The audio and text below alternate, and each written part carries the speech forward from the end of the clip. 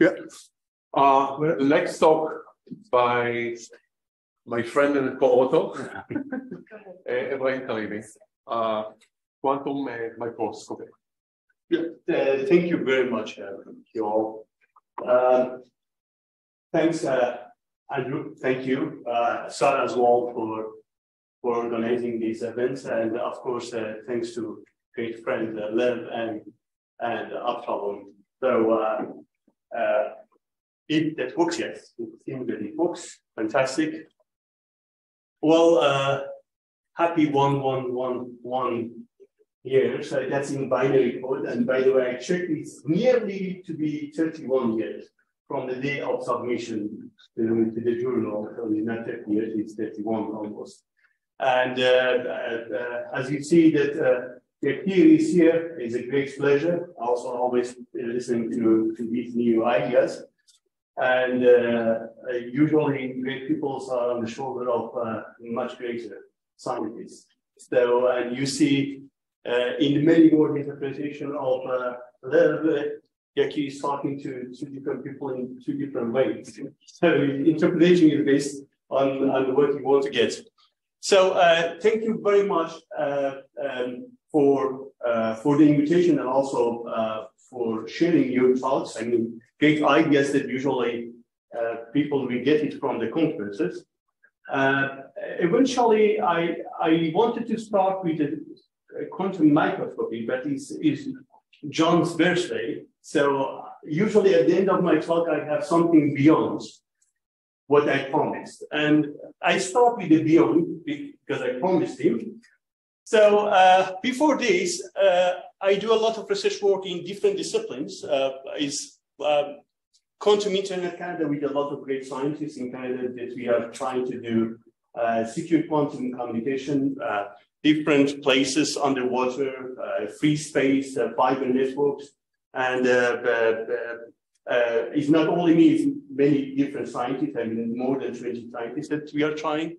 On the other side, also, I'm doing extreme quantum microscopy, which is an integrated system of photonics and also electronics. That's the reason that Ben and I also we collaborated a while ago. So then with this system, you can build up an electron microscope that you can see even atomic scale, but also you can look at the dynamics of atoms, so dynamics of the system in femtosecond regime. Such a way that you can look at the electronic structure that is moving. So we are trying to move a lot of new ideas from the quantum regime to there. And also, like many of you, I'm always interested in fundamental questions, like not topologies, different kind of topology, and using them for quantum information processing. Well, as I said, I start with beyond, and the first beyond is a question that I received in a conference when we created this electron vortex beam. Ben, Joe, Werbeck, and many other colleagues, they initiated this work, including Konstantin Believ, and our group as well. When you create electrons, free electrons, these free electrons can carry orbital momentum, and it has a lot of interesting properties. One of those interesting properties is that it carries angular moments, magnetic moments, unbounded along propagation direction, which is quantized, is in addition to the spin angular momentum. People that they work in the electron microscopy, they appreciate this question because we don't have a spin polarized electron microscope. Well, it's a lot of challenge. You can have it for a couple of months, but after that, the carpet will degrade. So when I was hearing a talk about this electron microscopy, one person asked me, well, electron unlike photon has a rest mass. What is happening near to gravitational fields? And I said, well, that's the first thing that I did in my undergraduate level. You will get a linear potential and you will get area functions. But let's do the calculation. Maybe this angular momentum will give a stabilization situation to that. And it turned out now it's not the case. Then I said, let's go with more general situation when essentially you have a quantum system which is moving in a non-flat geometry, which is moving in, let's say, a fabric which is affected by massive particles. Okay, and this can be a photon, it can be neutrinos, it can be atoms, it can be photons. It's up to you. And then we say, well, the first thing that we know that you have a specific geometry for this geometry, and then of course you have your wave equation. Or let's say and either you can start with a relativistic regime, which you have a Dirac equation, and then you can approximate it to lower energy or low energy, or you can go with high energy. Then you will see that in the equations, usually the metric shows up. And this is written in the lower energy. And what you will see that, well, surprisingly, you have an external potential or an effective potential, which is showing up in the calculation, which is very surprising. And this is essentially given by Ricci matrices, which is given by the curvature of space-time geometry. And in general, this is time dependent. Well, that was very, very interesting question. And then we say, okay, let's solve it for a specific case when, for example, an atom is falling down into a black hole. Radially, directly falling down, and then you will get this effective potential to be so complicated. It can be depending on theta, or can be depending on beta. The way that this atom is falling down to the black hole, and of course you have R, and you can define specific parameters, and you can look at the transition that happens for the atom. And what you will see that surprisingly, it seems that even due to the curvature of space-time, this hydrogen atom will be excited to the third level of excitation, which comes to be very, very surprising. This is not Unruh effect, okay? This is beyond this. This is not redshift.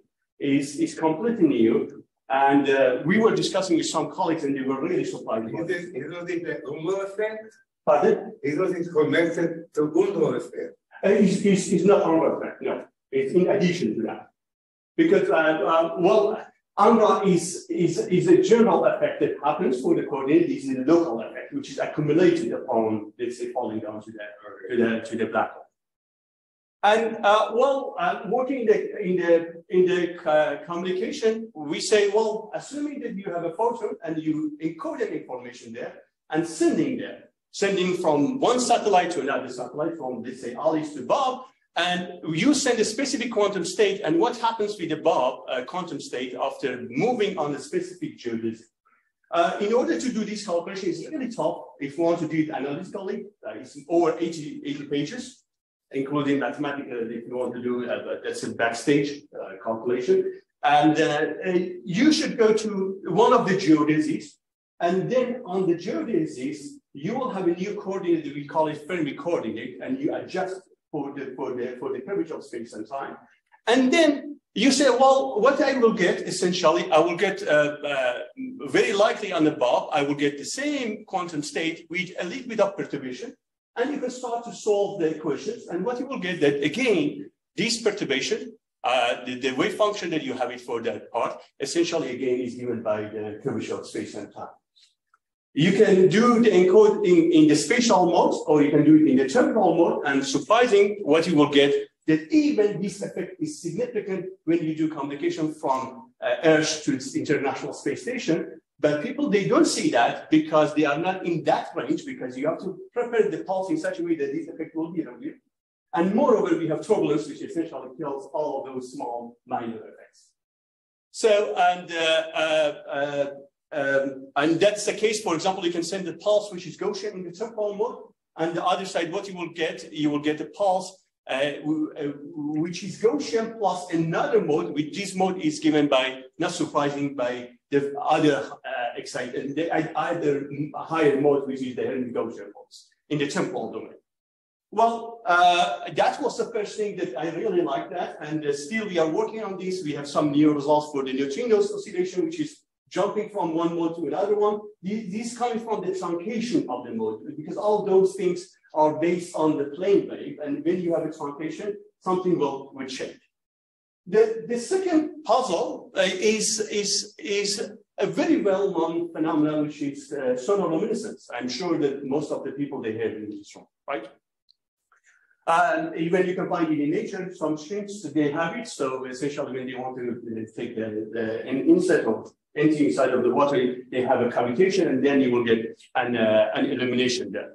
So for those people that they may not be familiar with the sonoluminescence, essentially you can trap a bubble in a liquid and for example in a flask like this, and acoustically you start to vibrate it in such a way that you hit the resonance. And then you have standing wave inside, and you can have a bubble that you can trap it inside. And when you trap the bubble, essentially bubble sees the gradients in time, and the radius of the bubble start to change, and even it goes to 20 micrometers and sometimes shrinks down to 0.01 micrometers. So it changes so quickly in one divided by the frequency that you are hitting that flask.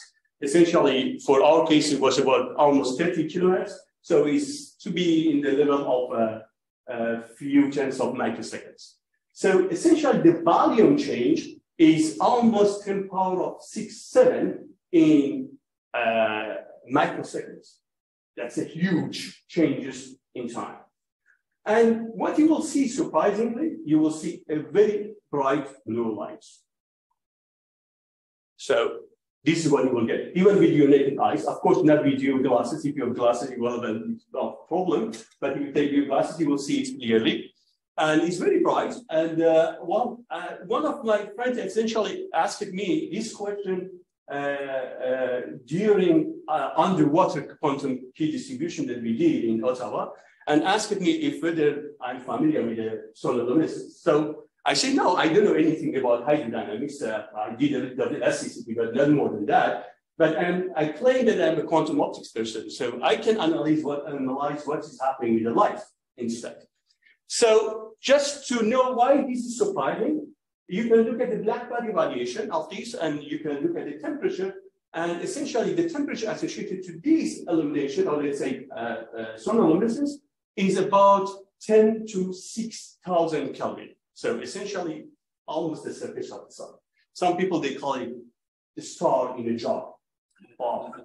So, and no one really knows about it. There are many theories. Many people, they claim that they resolve the problem, but essentially when you dig down and see the calculations, or let's say looking at the experiment, doesn't match. So it happens even in Italy. I think some of the friends that were here that I had a very nice conversation with a colleague about that, and then finally Moti Segov and say, well, this has not been proven by anyone. So, as an optics person, I know that, we have three kinds of lights. That's the difference between classical light and quantum light. One is the light that you will get from the thermal radiations, which is essentially super Poissonian distribution. And we can get laser, and laser is a unique property because it has a Poissonian distribution. And also we have quantum source, which they have sub-Poissonian distribution. So these are the three kind of light that essentially we will get. And even during the course of my quantum optics, I emphasize why laser is important. You can get the light from the sun passing through pinholes. You will get spatial coherency. You can pass it through a filter, but you will never get a statistical laser. So that's the huge difference between laser source and even a coherent source. If you add coherency, I mean spatial and also temporal coherency. So we say, okay, let's create the sonoluminescence that essentially, since we were not in the field, it took almost 2 years to build up the sonoluminescence. And then we try to analyze this by looking at the sonoluminescence light from different angles and looking at different detectors. And what we see, we look at the G2 function, G3 function, and until G7 functions, the correlation of the correlations. But remember, recall that the pulse duration of these is about 100 picoseconds. And we don't have this kind of detectors. Essentially, right now, we are getting one of them, I think just arrived today, that has a 13 picoseconds jitter time resolution that essentially allows us to also approve that these have anti-bunching or other phenomena. So when we look at it, yes? Quick question. Is this black body spectrum that coming off of here? It's that one or the previous. Is this sonoluminescence that's coming out? People they say that they treat it like a classic, like a thermal light, and they say that it's like a black body radiation. If you look at the spectrum, it's not really much. It's not really much. And moreover, we have water. Water, it kills a lot of wavelengths. You can try with acetone, you can try with other solvents as well. But the main problem is the water because there's a certain transparency window. That's the reason that you will see the blue-green wavelengths. That's the transparency window of water. For example, if you have a 1550, well, based on Beer's law, the penetration depth is about almost 300 microns. So after 300 microns, it goes to 1 divided by E in power.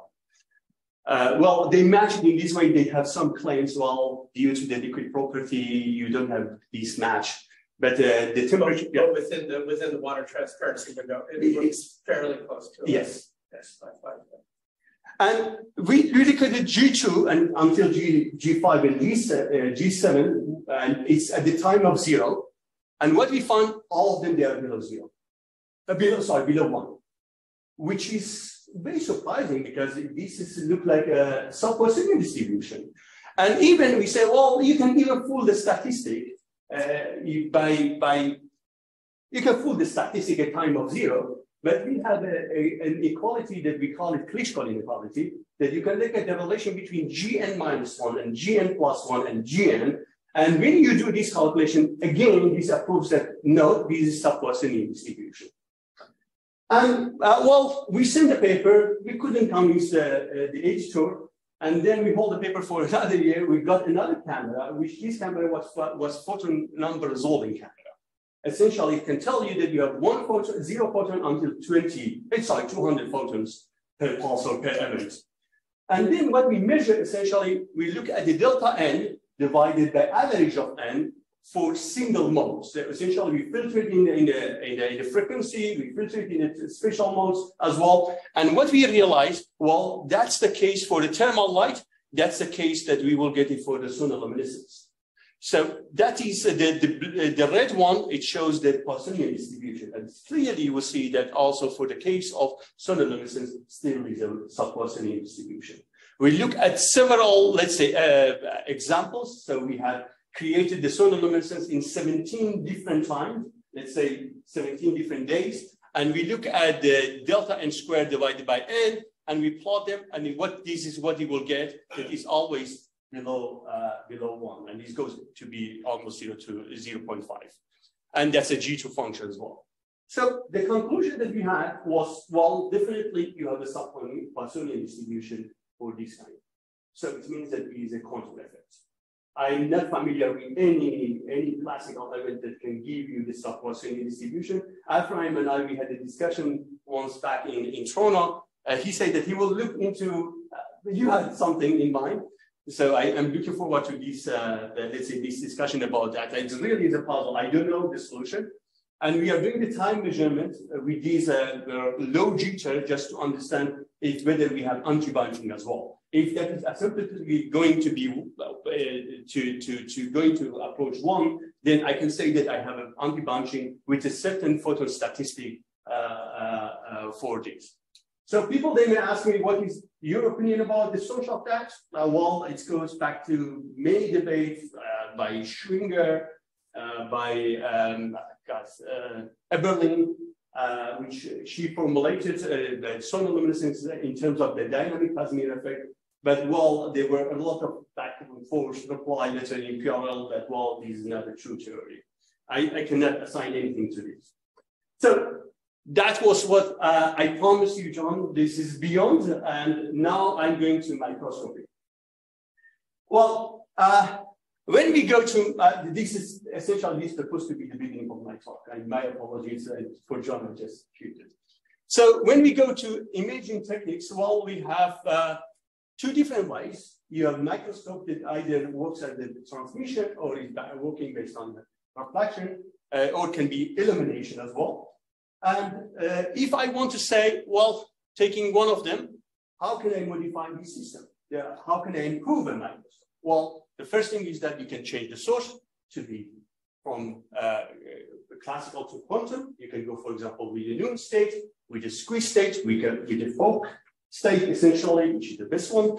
And you can go with the linear interaction with the sample or nonlinear interaction, for example, something like two-photon absorption, or you can go with the state microscopy, or different approaches, or SU11 interferometry, for example. Or also you can do some post-processing or post-selection at the detector stage, which is what Ebrahim, three individual people in three different labs they did. So Ebrahim was one of them, and Alex was another person, and also Luis Sanchez Soto with the team. They were three people that almost at the same time they did these super resolution techniques. Well, we know that this is what we have to do in order to beat the diffraction limit or the Rayleigh curve. And what I'm going to talk is only about the two-photon case. So it's going to the quantum source. And unlike the people that they give the credit to Einstein, Podolsky, and Rosen, I want to bring this to your attention. It's going back to 1 year before Einstein, Podolsky, and Rosen, which Karl Popper had a proposal essentially questioning the foundation of quantum mechanics. It was not properly stated. If you read the article, I asked one of my friends to translate it from German to me, it's not properly stated, but the idea is there. So it's really the doubt that triggered people to look into the foundation of quantum mechanics. And what is the Karl Popper experiment? He said, well, assuming that I have a pair of photons or a particle, which they are entangled in position momentum, and I'm sending these two pairs to one of them. And by the way, this is the version that he modified in 1986. So this is not the original one, which is 1934. So I'm sending one of them to a slit, and I have a lot of detectors in a far field, and I'm collecting the information there. And the question is that, well, of course, due to the diffraction, what I will see that the detectors on the edges, they will give you a click on the signal side. What is happening with the detector on the idler? If they are correlated, I'm expecting also that the detectors on the edges of the idler also will click. And he raised a puzzle in a very smart way that, well, challenges the uncertainty principle. Either locality should be sacrificed or Heisenberg principle should be sacrificed. So indeed, and he even proposed a faster than speed of light communication, saying that, well, what I can do, if that is true that instantaneously on the either side, you will diffract the photons, then what I can do, I can put the slit and I can remove the slit, then I can send the information as a 0 and 1 base on that detector. Well, many people, they did the experiment. I don't want to name them, including many colleagues, but they were not concluded properly. The statements they were a bit vague. So with Bob and other colleagues, we tried to do the experiment and just doing it in a proper way. So just let's say everything is done in a proper format. Well, it started. This is the worst paper I think in terms of the time article that I have ever written. So we had 47 versions of that. So because I had to convince Bob. So, and then, the experiment was like this. So we created photon pairs. We sent one of them through a slit, and you do a measurement essentially in the far field. And the other photons, you can look at the other photons with the camera, with the ICT, intensified CCD camera. So essentially, you can do the triggering measurement there. So then we move the slit and we look at the near field and far field. And essentially, this is what you will see that this is the joint measurement. In the near field, you will see the slit, of course. And if you go to the far field, you will see slowly diffraction happens in the joint measurement. Well, this is what we can call it ghost diffraction. Nothing, well, it may come as a surprise.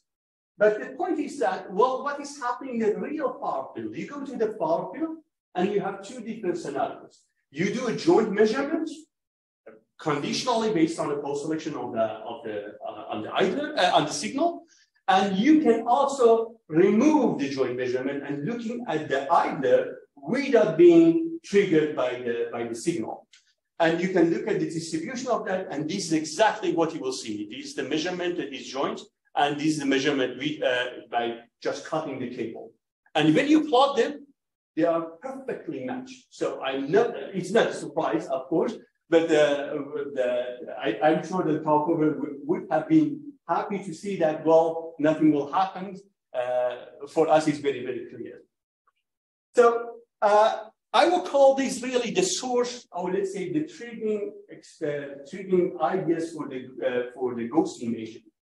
And essentially, in this ghost imaging, which many people they have done this with classical light and also with the quantum sources. You can create a photon pairs. You can send it to an object. You do the collection with a bucket detector. Exactly look at what I described. And the other side also, you have a camera which can be tricked. And then what you will see an image that happens in the coincidence. And there are many different ways of looking at that. And this, the Klitschko picture, essentially, they say that you can replace the mirror, the crystal with a mirror. And this exactly can be done with the classical light. So this is the description. Of course, does not justify the momentum position correlation. It requires a little bit of proper handling, but it tells a lot of, let's say, first notion of describing the system, but it doesn't go beyond this. Well, when we have done this, I had a conversation with Avshalom and Eli. And of course, I knew about interaction-free measurement. And of course, if you look into Fisher information, which they did, and you can also some other people like Paul did with the quantum zero effect, you can say that, well, I'm minimizing the number of interactions with the sample. So we say, well, ghost imaging will tell you when you should do the measurement in such a way that you can reduce the noise. Let's combine the interaction-free with the ghost imaging in such a way that you will minimize the noise, but on the other side also you minimize the interaction with the sample. So we combine these two together, and I don't want to go through the interaction-free approach, and that was the setup essentially. You create photon pairs, you send one of them to a delay line, giving you enough time to be captured, the electronics to talk to the camera. And the other side, you send these to a Mach-Zehnder interferometer, which essentially is not Mach-Zehnder, is a sinus interferometer because we want to make it stabilized. And in one arm, you place the object here, and you do the joint measurement, and you look at the ICC camera. And these are the few examples. One of them is for the ghost imaging, the approach that previously they introduced, and the other one is for interaction-free measurement. Apart from the contrast that you will see that black and white they are swapped, so you will see the same image. Good. And this is a movie of that you can see that it's really quick. You can see it in let's say about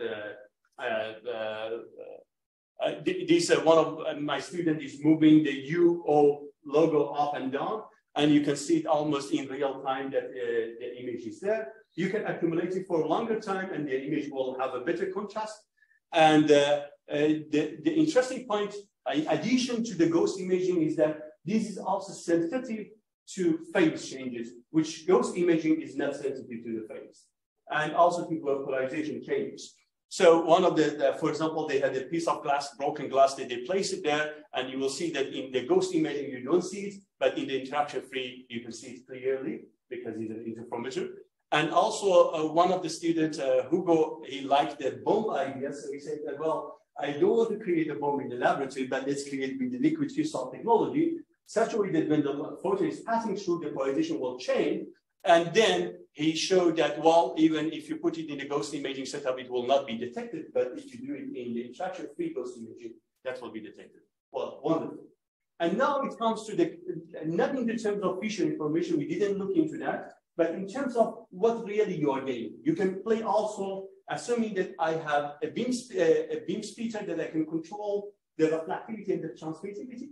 So then, you can do ghost imaging, you can do interaction-free ghost imaging, or you can with a 50-50 beam splitter, or you can do it with 25-75, and essentially you will see that that one has a better contrast with respect to the rest.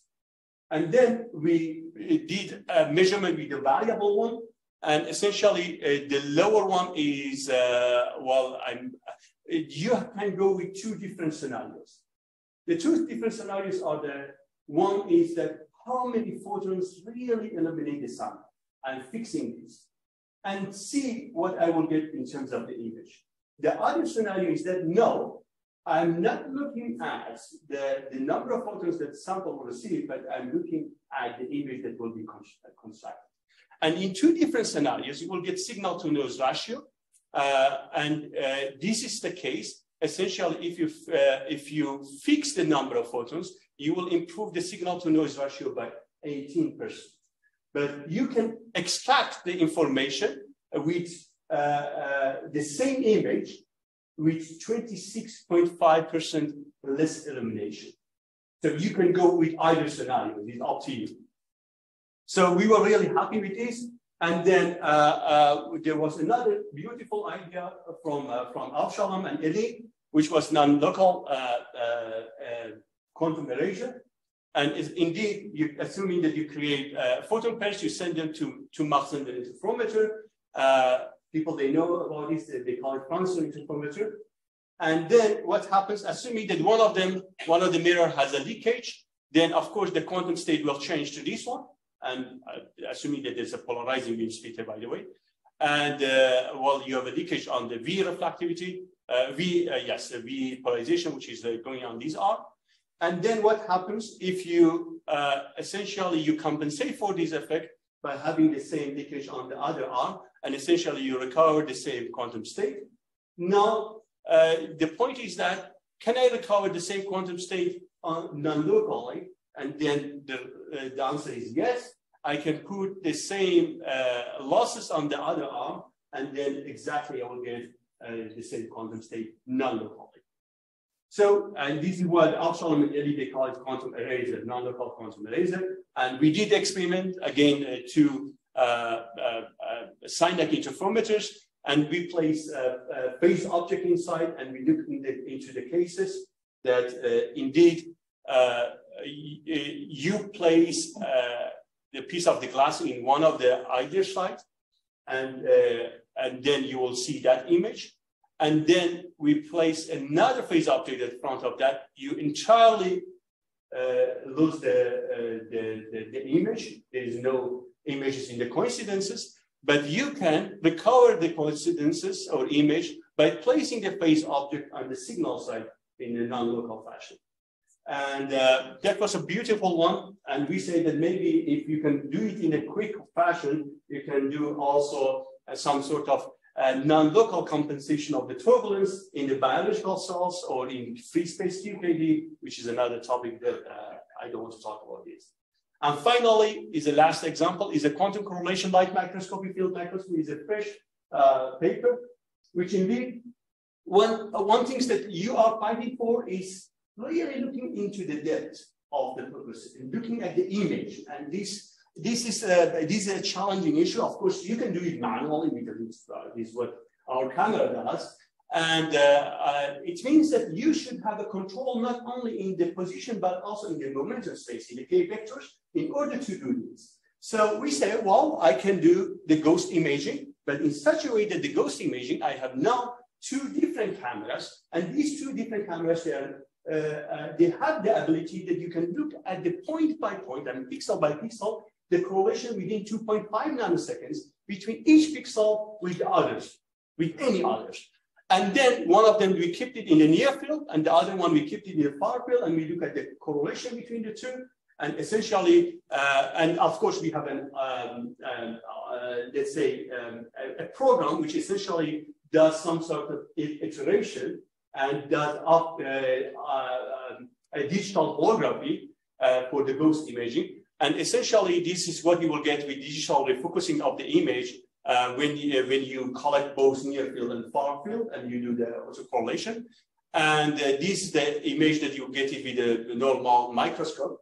And we were extremely happy that indeed it can be really in the same feasibility as the current research activity that people do with the conventional microscope. So it has exactly the same resolution. So we were really, really surprised by this. And moreover, you can have a depth of focus easily for a tissue. That was one of those paper tissues that you can clean lenses with. And the color coding telling you that the tissue is in 1.5 millimeters before or after.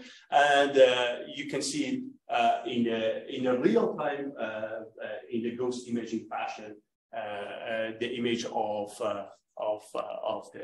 the tissue. Well, with this, I will conclude. I think that was a movie. I will conclude by thanking all members of my team, including many great researchers and young fellows, which I learned a lot of new things from all of those individuals, and also many great colleagues that you can see them. Some of them here. Yakir is here. Avshalom as well. Yuval, you are there. And I'm looking for, and Ido, also he is here. Ben, I think you should be there because it's less than 6 years that we have. Yes, Ben also is there. So I updated each year for the last 6 years because I know who should not be the reviewer for my proposal. Yeah, thank you very much. And my apologies, I'll go beyond the time.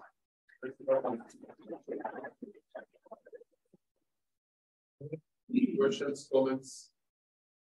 You understand correctly, as nobody knows till today the solution to the solar luminosity?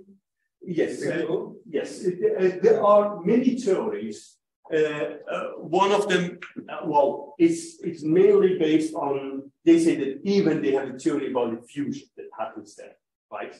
And they have theory, they have so many classical theories. And no, but the quantum level. No one really knows. There is only one quantum theory that is a dynamic Schrodinger effect, a dynamic Hasbier effect, which essentially what is happening that they say, well, is a bubble. We have vacuum and we have certain modes inside. What is happening that the boundary condition of it, which includes the liquid, the theory that people they have done, it does not include the liquids. So they say that, well, I have this bubble and this bubble has certain values and this value is shrinking down so quickly to about 10 power of -1 micrometer. So the change in volume is 10 power of 6, 7 in 20 microseconds. They say that the vacuum modes, they don't have enough time that they fulfill the boundary condition. So the only way that they have it is just will be emitted as a pair from the solar luminescence. That's the only quantum mechanical description that they have. Some people, they did without including the boundary condition, including the liquid. They say that if that is true, the speed should be exceeding the speed of light. So that was the argument that people they had, but they did not really include that even the liquid refractive index is changing according to the acoustic wave that you would have it because it's changing. So it's really complicated physics. Do I understand that the carbon inside is empty or it has how does the vacuum be? Very good question. It can be argon gas. Usually for the air is argon. You can put neons. Even you can change the liquid. You can do it, but essentially for our case is air. Really? It's air. It's air, which is argon. But the light that will come out doesn't depend on what you put in the carbon? Well, it can get brighter. It can get brighter. Now the spectrum is not changing. But the color will be about the same. The frequency. Yes. Yeah. Yes. Yes. So when you say air, because usually you pump down these sonoluminescence, so it's a vacuum. You have a liquid in there, but it's some sort of vacuum. So when you make this bubble, you're basically creating a void in a liquid. And when you say air, you mean like water molecules are coming out of the, or what do you mean by? We inject it. Oh, you inject We it. inject, yes, we inject. You inject Yes. air in there. Yeah, so it's in the, you work with the solar luminescence because you know this. So it's very, very tough experiment if you have no idea. You have to cool it down to 4 degrees. You have to degas it. You have to really use a vacuum to degas it. and then you can inject with the pipette or anything. You can inject an air there or argon or other gas. And then what do? You put some, you shake it? Yes. Well, with what frequency? It's 23, depending on the flask. Yeah. So our flask is a small size of 5 centimeters, and the frequency, the resonant frequency is about 23 kilohertz. And the light that comes out is what is the ratio of the frequency that you put in and the frequency that comes out? So each 23 kilohertz, the frequency of acoustic one. So each 23,000 times you will get a pulse. Okay. So, but this pulse if I look at the image, is about 500 nanometers. But it has the curve of the black body radiation. But it has a blue domain. It has even close to 800, 700 something. We have also that domain there. So it has been increased of 10 to the 4 is the frequency. Oh yes, of course. Yes. In this way, yes. It's not the same. It's a strange transducer, if I want to call it, acoustic device transducer. Interesting concept. I'm going to think about it. So air obviously has its own black body radiation. If you It changes a little bit. you get it hot, and then you should have your own black body distribution. So it's really fascinating. I'm very curious. Yeah, but I don't know. But the only thing that I know I can confirm really is that even I cannot confirm that we do have anti-bunching. I have to wait until next week because that detector to be asked to be fabricated. So I can tell you that it's sub-Poissonian distribution. So it's sub-Poissonian distribution. These are the only things that I can say. I don't have any idea about the rest. I cannot say that is anti-bunching or is some other phenomena. We have to wait for the autocorrelation to be measured based on the time delay. It's certainly not classical. It is certainly not classical. Not classical, no. And that's the reason that I don't assign the black body radiation to it, because the black body radiation is coming from so that's really important. Yeah. Okay, thank you very much. Yeah. Yeah, I have a small question. So, when you said 2-photon imaging, you meant one signal, one idea?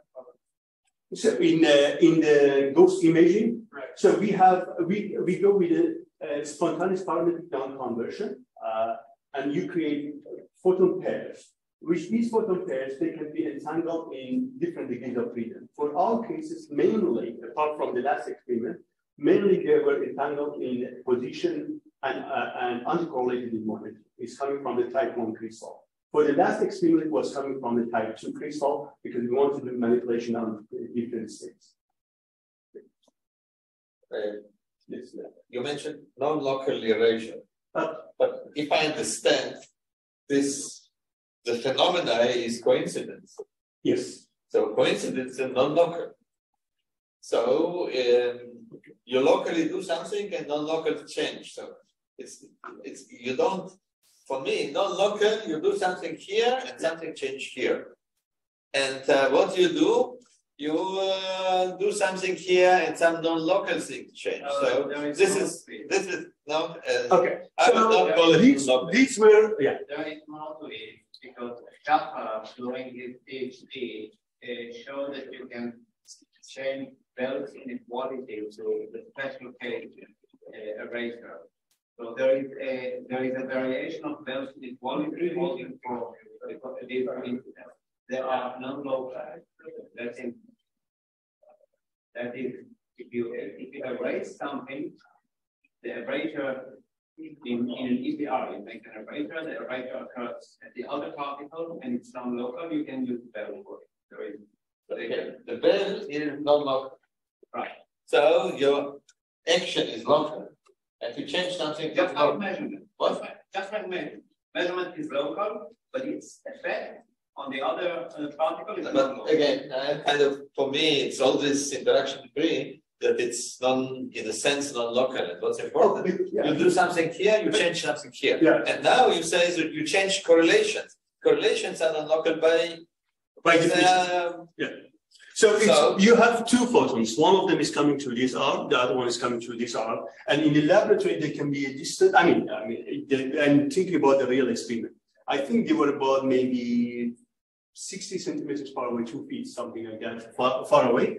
And then this is the power of the state. So essentially, you have these states, you have this state, and essentially you have to handle really the phases that you have between the difference between the arcs.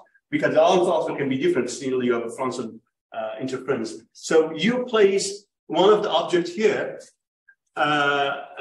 This is what we have done, and then you place a phase mask at the front, and the interference is gone. You don't have it. But interference, you are right. It happens on the other side in the ICD camera in the upper, which is based on the joint measurement there.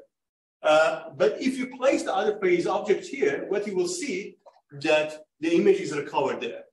In the joint measure, of course, in the joint measure. Yeah, the signal should go there. This was my point. The effect is non-local. Yes, the effect are non-local. So then, so you cannot say that it's. It's a non-local quantum. It's non-local of non-local. It's non-local action on non-local. Non-local state, yeah. Which is not as strange if you have non-local local actions and change something local. Okay. So, sorry, this is kind of a crazy idea. I only have faith at the moment, but obviously your photons don't have to be the same color; they could be quite different.